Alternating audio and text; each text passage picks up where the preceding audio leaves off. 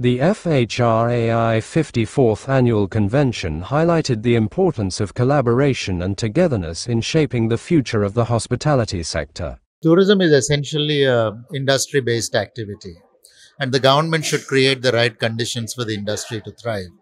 And associations like FHRAI play a very vital role in being able to articulate some of the common issues that there are and acting as the vanguard of the industry.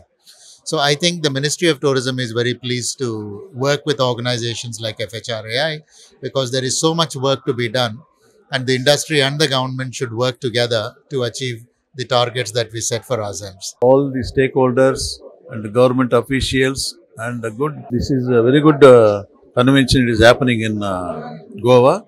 Everybody is appreciating this, and in the future also it will happen every year. That next year is in the south.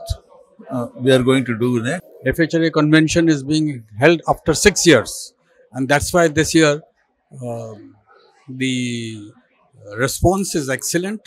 We have a large number of delegates, and I must congratulate the FHRAI for selecting Goa for this convention.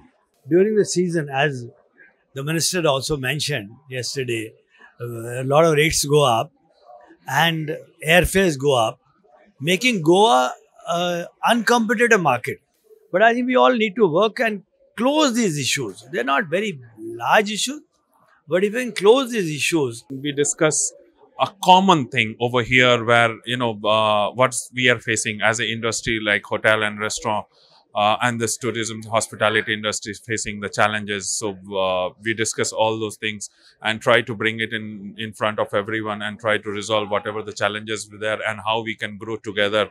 We need to work with the states, and FHRAI is actually doing that. Working with the states, whether it's infrastructure status, whether it is GST and so on and so forth. There are many key issues that we are working on. One of the biggest challenges the industry faces today is the multiple clearances they have to go for, or multiple approvals, licenses they have to go for while setting it up. So a single window clearance which has been in talks from a long time has still not happened. That could help promote the sector. I think these conventions like this, they do more to bring people together. They brought the associations together. Definitely this is going to be one of the best conventions, and it will help in the growth of tourism of India.